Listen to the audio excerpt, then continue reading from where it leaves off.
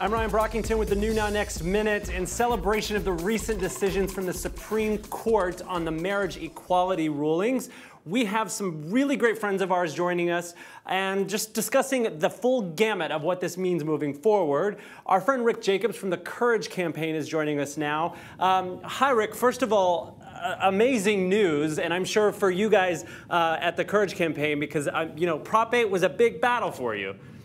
Prop 8 was a huge battle for us. It's amazing news, and as I'm talking to you, I'm getting almost a little teary. My partner is on a plane. He is flying from Washington, D.C. to San Francisco because last night he screened a film called Born This Way in the U.S. Capitol about the LGBT underground in Cameroon. So what great timing. I mean, the United States is now truly a beacon for a lot of other countries around the world. And right here in California, life's finally changing to normal. Yeah, it seems like it. And, you know, now that this decision has come through about Prop 8, what does this mean for the Courage campaign moving forward? Courage Campaign is a multi-issue organization. We have almost 800,000 members. People think we were founded as an LGBT rights organization. That's not true. We started earlier than Prop 8. We grew dramatically after Prop 8 because people were angry and they wanted to go back to the ballot and they just wanted this over with. It's taken us 5 years and we're over with. Courage works assiduously on a broad range of progressive issues, one of which we're very excited about is I think the lesbian, gay, bisexual, and transgender community can now embrace this comprehensive immigration reform bill that's in the Senate. So you'll see us continue to work on economic justice issues, on issues of making California more progressive and governable, and on trying to make sure that everybody in all 50 states has the same rights that we do here in California. Definitely. And, you know, while the Supreme Court did make a statement about Prop 8 and how, you know, they decided to push it back to the court before them, there's still a battle for Prop 8 in California in general, or could be at least. What are your feelings in terms of next steps for Prop 8?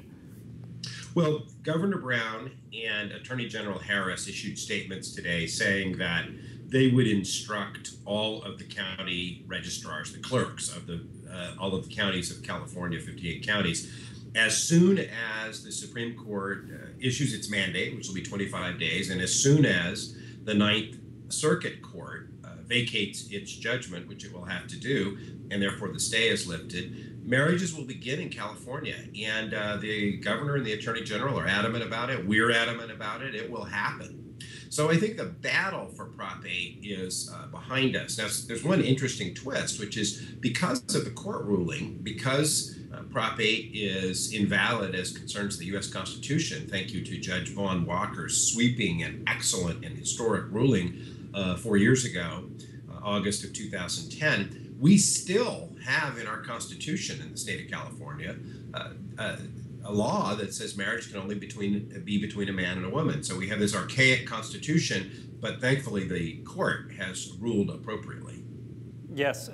So with people in states that don't have marriage equality, what's next for them? How do they keep the fight towards getting something established in their own state? Well, I'm from East Tennessee. And so I know a thing or two about how rough it can be in places that are not California. By the way, it can be rough in parts of California. And so as concerns marriage, which, by the way, is a very, very, it's a wonderful right and a wonderful access that we all enjoy. Marriage is a long way from people's minds in places like Tennessee, where the laws, they're still fighting right now, these don't say gay laws and all kinds of crazy stuff. I think what we've learned from this, what Courage Campaign has learned, is that you have to organize from the ground up and use all of the tools that are available to us, whether it's the ability to talk to people remotely, whether it's any other form of communication that gets the message out that we are just people. So I think a long way around Robin Hood's barn, the simple message is we've got great momentum now. We have to look to our brothers and sisters in other states where things are not as easy as they are here in California, and we can't give up. There's one other point, though.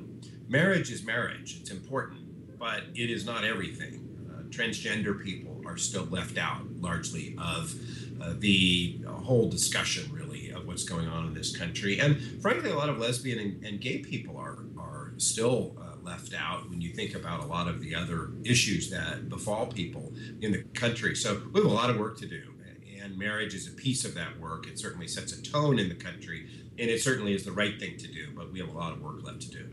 Yeah, I think you said it very eloquently. People are people, and really until we get to the point where we stop even using the word straight or gay and really just focus in on these are the rights of the people, we still have many battles ahead of us. So thank you very much for being here again. Rick Jacobs, our friend at the Courage Campaign. We're celebrating all week, all year, all lifetime here at Logo, and we'll be talking to a lot more people. I'm Ryan Brockington, and this is the NewNowNext Minute.